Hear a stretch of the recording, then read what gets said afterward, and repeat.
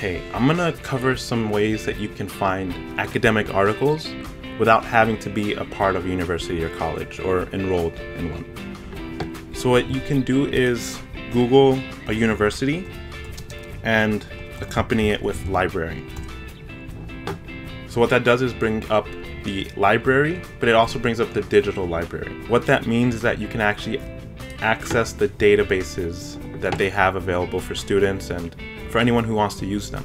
So depending on what discipline or what kind of category that you're looking for, that's what you're going to look for in certain databases. So it's going to take some experimenting to find out which databases are most relevant to you and to what you're trying to look for.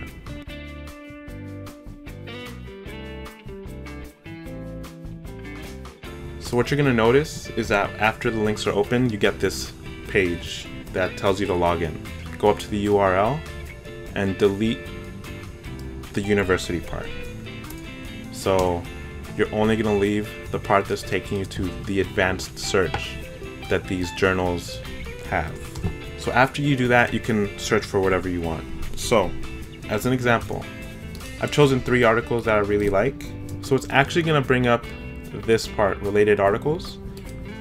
That's what you want to click on to take you to Google Scholar. You can also just input the article in Google Scholar and it'll take you here as well. Just go to all versions, and here's going to take you to all the versions that are available online, at least that Google Scholar has compiled. Now, sometimes you might still be able to find it online and it's not on Google Scholar. So a good example of that is one of the videos that we actually released that it was on mortality rates, and they actually had a book chapter online somewhere that I was able to find and I was able to put in the description for whoever wants to read it. But anyways, what you want to do is click on one of the PDF ones, and it's actually going to take you to a source that's directly pulled from the Wiley online library, which is just as good as what you would get from being a subscriber to a journal. So what I want you to also see is that some articles are going to have several versions of them.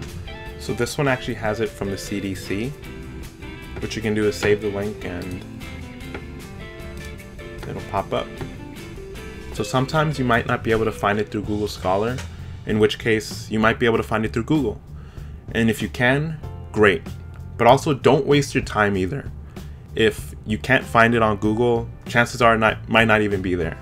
And so maybe you can go to ResearchGate, which is a place where if you go there and you can actually find the profile of the people who often wrote the article, you can actually message them through there and ask them if they could, hey, post it so that I can see it. If not, you'll be able to find the abstract and at least know more or less what the article's about. So just remember that you have access to all of these resources. And if you're creative enough, you can actually find the articles online. So again, I hope this was helpful. I'll see you all soon.